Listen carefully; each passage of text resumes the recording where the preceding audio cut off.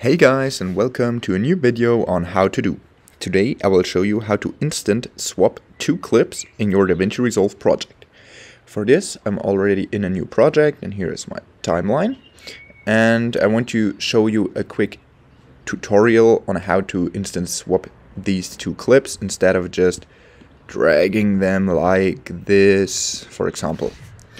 What you want to do for this is go over to DaVinci Resolve and go to keyboard customization.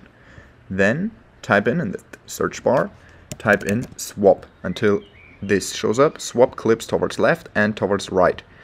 I set myself the keyboard customization keys on 8 and 9. Then what you want to do is just click, let's say I'm going to do 10 or 1 is okay, assign, and then click on save and then just on close. Now you can use them. For example, if I click now on number 8, this will change like this, 8, number 1, and that's it. Okay, that was a little hack on how to instant swap two clips in your DaVinci Resolve project. If you enjoyed the video, please like and subscribe to stay tuned for more how to do videos. If you have a video suggestion, just let me know down in the comments. See you guys soon.